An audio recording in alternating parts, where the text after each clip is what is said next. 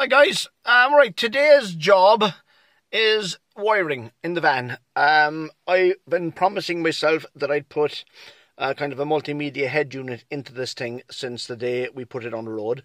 So today's job now is to get that done. I have taken out the actual stereo that was in there. It was kind of an aftermarket stereo, a complete pile of rubbish. It was old. Then there was a kind of a cubby box underneath that, so I've taken all them out. The new head unit that's going to be there will sit in quite nicely there, but the head unit is too small for the hole, so I've had to make an adapter. There's an adapter plate for that gone in there, and I cut the actual shape of the head unit out of it, so now the head unit will slip into the adapter plate.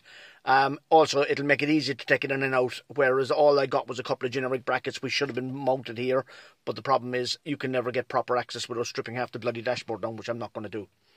Now, next job I've got to do is I've got to sort all this up, because as you can see there's extra wires here which didn't come with the van.